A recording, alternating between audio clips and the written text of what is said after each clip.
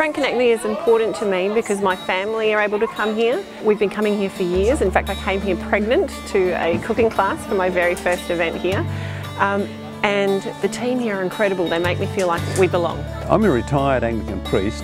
I'm taking some people from here on a bike ride and see a bit of Perth and see how easy it is to get from point A to point B without a licence, because I lost it. I teach Hatha Yoga and meditation here at the Frank Konecny Centre. So I love the Frank Konecny Centre because this is where my 25-year-old son came to 4-year kindy.